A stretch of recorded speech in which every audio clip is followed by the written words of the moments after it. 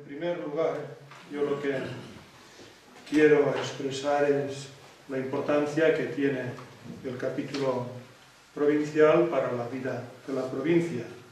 El Señor nos ha convocado a participar en este capítulo. A unos os han elegido los hermanos poniendo vuestra confianza en vosotros para que expreséis lo que ellos viven, sienten, la misión que desarrollan. Otros hemos acudido porque prestamos un servicio de gobierno. Tenemos una responsabilidad en la provincia, en la orden, y por lo tanto somos miembros del capítulo. Os animo a todos a situaros adecuadamente en el capítulo y sobre todo a discernir qué es lo que el Señor quiere de nosotros, de la provincia y de la orden. Os exhorto a poner empeño a conservar la unidad del espíritu en el vínculo de la paz. El capítulo yo creo que hay que vivirlo con una actitud de fe. Solo podemos entender el verdadero sentido de un capítulo desde una perspectiva de fe. Si la orden, que la formamos todos, está llamada a reproducir con valor la audacia, la creatividad y la santidad de San Agustín y de los religiosos que iniciaron la recolección, un capítulo provincial en esta época, en que la orden ha iniciado un proceso de revitalización, deberá buscar responder a este reto. El capítulo es un acontecimiento eclesial y no puede entenderse desde una visión meramente sociológica, funcional o jurídica. No basta con asistir al capítulo. Hemos sido convocados para participar. El prior provincial y su consejo han insistido en la preparación del capítulo. Se nos ha ofrecido un material para reflexionar sobre los temas a tratar y así evitar la improvisación, que lo comenté ayer. Para participar adecuadamente tenemos que hacerlo con clara conciencia y responsabilidad sobre el conjunto de la provincia, es decir, su historia, sus personas, sus obras, sus proyectos. Tenemos que tener una visión de conjunto y global de la provincia para que las decisiones que se tomen sean las adecuadas. No podemos hacerlo de una manera fragmentaria, parcial o interesada. Os invito a tener una mirada amplia y a tener sentido de provincia, de orden y de iglesia. A no quedarnos en lo que yo hago con los intereses de grupo o de nación. Tenemos que buscar discernir qué es lo que nos pide el Señor a los religiosos de la provincia de San Nicolás de Tolentino, para las comunidades de España, Inglaterra, México, China, Brasil, Estados Unidos, Costa Rica e Italia. El capítulo, formado por un grupo de hermanos que nos hemos reunido en el nombre del Señor, expresamos la comunión y la vitalidad de la provincia. No se trata de un debate político ni de lograr imponer las propias ideas, pero sí de expresar desde criterios evangélicos, con libertad y respeto, lo que pensamos. El capítulo es un instrumento de gracia, comunión y de renovación. Cada vez que se reúne la asamblea capitular, manifiesta que en la provincia hay vida y que existe voluntad de afrontar los desafíos que se le presentan. La provincia, a través del capítulo, se pone a la escucha de la palabra de Dios en la Escritura y también a la escucha de la voluntad del Señor en la realidad de sus comunidades y ministerios, para discernir qué es lo que el Señor quiere de nosotros en el momento presente. Y esta escucha, bajo la acción del Espíritu, es camino de conversión y también un compromiso evangelizador. En el capítulo se manifiesta con libertad los diferentes puntos de vista. De ahí que la asamblea capitular se desarrolle en el diálogo, camino de comunión y de discernimiento, que conduce a la complementariedad y a la colaboración. No podemos eludir esta responsabilidad. El capítulo será lo que nosotros queramos que sea. No vale el despejar balones a córner. nosotros tenemos la responsabilidad de que el capítulo responda a las expectativas que tienen los hermanos. Es importante que el capítulo se viva en un clima de fraternidad, que facilite la oración, el diálogo, el discernimiento, y para eso hace falta la escucha, el perdón y también la aceptación mutua. El Señor quiere servirse de todos nosotros en este capítulo para mostrar sus caminos a la provincia. Quisiera destacar, en segundo lugar, que somos agustinos recoletos. Tenemos que partir de la propia identidad y también de la convicción de que nuestro carisma es un don del Señor a la Iglesia y que tiene vitalidad. Si no, pues sería inútil hacer planteamientos teóricos. Según las constituciones, el carisma es una experiencia del Espíritu, que en sus rasgos esenciales pues, reflejado en la regla, las constituciones, y en ellas se contiene un itinerario de seguimiento de Cristo reconocido por la Iglesia. No vamos a dar disquisiciones de lo que es el carisma o no lo es, sino simplemente saber que es un modo específico de ser, una misión y una espiritualidad, un estilo de vida fraterna y estructura de la orden al servicio de la misión eclesial. Este carisma es impulso dinámico y se desarrolla continuamente en sintonía con la Iglesia, en constante crecimiento, y es confiado a la orden para ser vivificado e interpretado, para hacerlo fecundo en cada etapa de la historia y para testimoniarlo en comunión con la Iglesia en los diferentes contextos culturales. Somos agustinos recoletos en cualquiera de las naciones en las que estamos. El carisma es un don del Espíritu que nos pone en camino, nos hace sensibles a los pobres, a las necesidades de la Iglesia y de la humanidad. No podemos ser indiferentes ante los cambios de nuestro tiempo y ante la llamada del Papa Benedicto XVI, como antes ya lo hizo el beato Juan Pablo II, a la nueva evangelización. La misión, decía el Papa a los superiores generales, en el año 2010, nos reunimos con él, es el modo de ser de la Iglesia y en esta de la vida consagrada. Forma parte de vuestra identidad. Os impulsa a llevar el Evangelio a todos, sin fronteras. La misión, sostenida por una fuerte experiencia de Dios, por una robusta formación y por la vida fraterna en comunidad, es una clave para comprender y revitalizar la vida consagrada. Y por tanto, y con fidelidad creativa, haced vuestro el desafío de la nueva evangelización. Esto decía el Papa a los superiores generales. Creo que nos lo tenemos que aplicar en los tres elementos. Desde la dimensión contemplativa que indican nuestras constituciones, la vida fraterna, que es algo propio y característico nuestro, y también de la misión que tenemos encomendada. Misión en un sentido de continuar, la misión de Cristo y la misión de la Iglesia. Todos estamos en misión.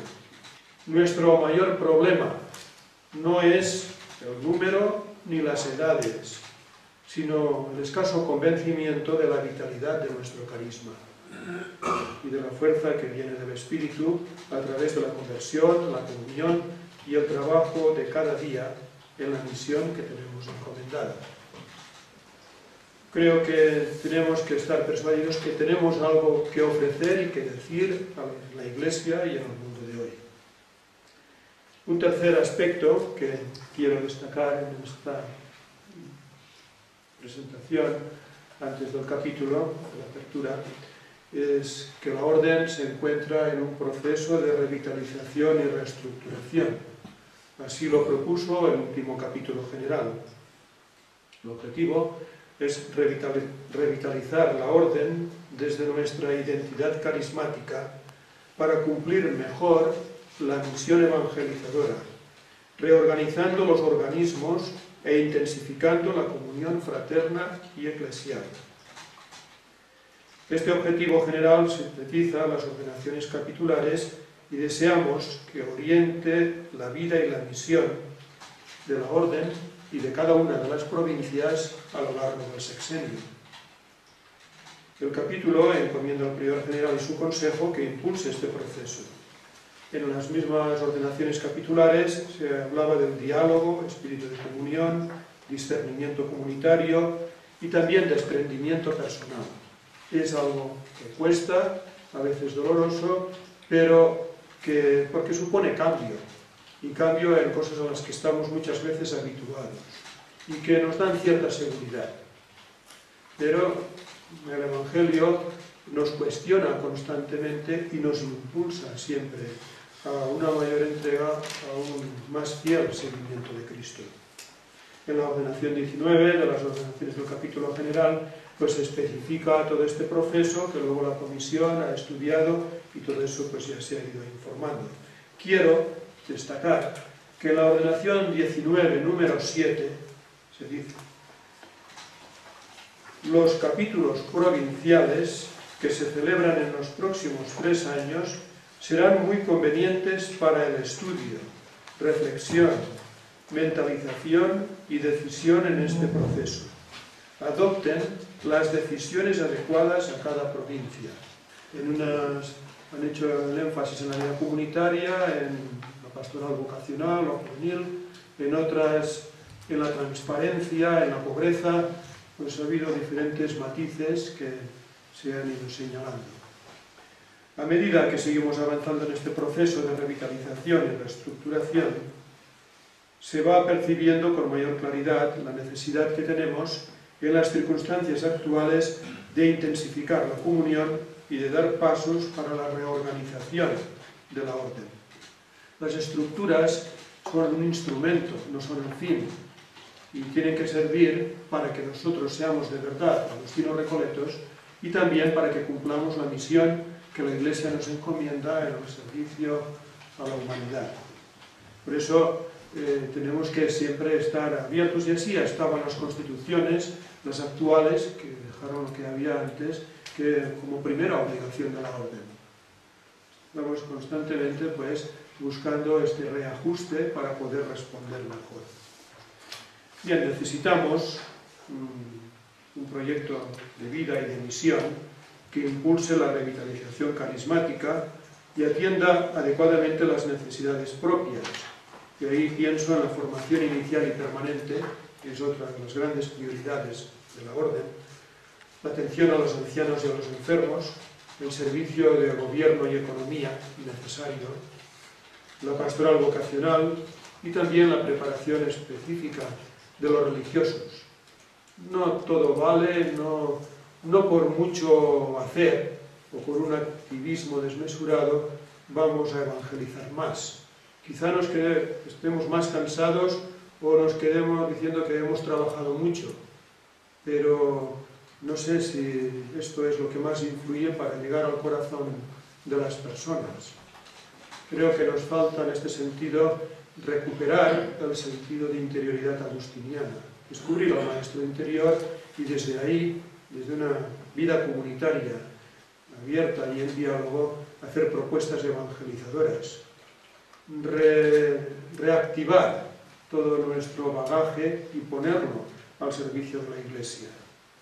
Creo que esto lo tenemos que pensar y también dando luz a las orientaciones y también al ver con esperanza, ¿no?, la realidad de la provincia con sus muchas posibilidades, pero también con sus efectos y deficiencias, y mirando hacia adelante, una perspectiva de futuro, confiando siempre en el Señor. Pues se puede comprender, la reorganización requerirá cambios estructurales importantes, ya que no podemos pretender mantener a toda costa organismos, casas y ministerios que pertenecen a otras situaciones vitales de la provincia. No basta con mantener un ministerio, hay que ser capaces de llevarlo de otra manera cuando han cambiado las circunstancias. Hoy en la Iglesia tenemos que contar con los laicos, y esto siempre es un reto en su preparación, en darles confianza realmente, no teóricamente, y también siendo exigentes con nosotros mismos, haciendo nuevas propuestas evangelizadoras desde la comunidad y desde la experiencia de interioridad. ¿A dónde nos lleva este proceso? Cada provincia, vicaría, delegación o incluso cada nación desde una perspectiva de orden y de provincia, desde su situación particular, tendrá que reflexionar y señalar sus prioridades y debilidades, sus presencias y servicios, y preparar un proyecto común que sea realista, que sea posible y que suscite la esperanza. No por ir acumulando más cosas vamos a servir mejor.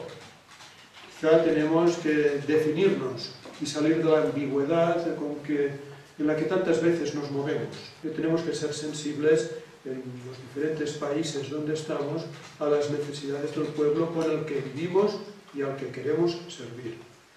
El capítulo es eco de la vida de la provincia y también todos nosotros estamos expuestos a esta cultura secularizada, a hacer las cosas por mi propia cuenta. Le llamamos individualismo, pero no valen las palabras, sino el hacerlo a mi modo y que me dejen en paz, traduciéndolo así claramente, y a conformarnos con lo que voy haciendo. Tendremos que preguntarnos pues, con humildad sobre nuestra vida de oración, sobre cómo se vive la vida fraterna y la pobreza en nuestras comunidades. Y también ver si nuestro apostolado es un servicio que se hace desde la comunidad o si es algo individual que busca el reconocimiento y simplemente porque es más cómodo hacerlo así. Yo os invito pues, a que cada uno lo piense y vea pues, cómo podemos aportar en el capítulo luz para ayudar a los hermanos y en el fondo pues, también para que la orden pueda cumplir la misión que tiene encomendada y la provincia de San Nicolás de Tolentino en los lugares donde está trabajando y está sirviendo. Los religiosos de la provincia son todos hermanos nuestros y por tanto hay que mirar con caridad y espíritu de fe en nuestras comunidades. No tenemos por qué atacar a nadie ni dejar en evidencia a nadie. En el capítulo tenemos que ver cómo les podemos animar para redescubrir el encanto y la alegría de ser agustinos recoletos. Ojalá el capítulo lograra transmitir la alegría de ser agustinos recoletos. Seamos muchos o pocos, tengamos una edad u otra, pero que nos sentimos felices con la opción que hemos tomado, porque tiene sentido en nuestra vida y es importante hoy en la Iglesia. Los agustinos recoletos nos hemos comprometido a vivir el Evangelio según el talante de San Agustín y la intensidad propia de la recolección. Las comunidades de toda la orden están llamadas a tener una sola alma y un solo corazón dirigidos hacia Dios. Ojalá se pudiera decir de nosotros, como dijo San Agustín, nos he encontrado como deseaba. Pero en esta vida somos peregrinos, tenemos siempre que ir corrigiendo, cambiando, perdonándonos mutuamente para seguir avanzando. El ideal agustiniano de tener una sola alma y un solo corazón ciertamente es un ideal, pero que esté ya desencantado, sí pido que no impida a otros que sueñen y que puedan trabajar con ilusión. Parece que cuando algunos están cansados, todos tienen que ir al ritmo de los más cansados y de los más desalentadores. No podemos permitirlo. Los agustinos recoletos, desde el fondo de nuestro ser, tenemos hoy una experiencia contemplativa que transmitir, una vida fraterna que compartir y una palabra que proclamar. Y no nos satisface la ingenua convicción que haya una fórmula mágica entre los grandes desafíos de nuestro tiempo. Declaro abierto este 125, capítulo provincial de la provincia de San Nicolás de Tolentino. Que el Señor nos ilumine y nos infunda su espíritu. Gracias. Amén.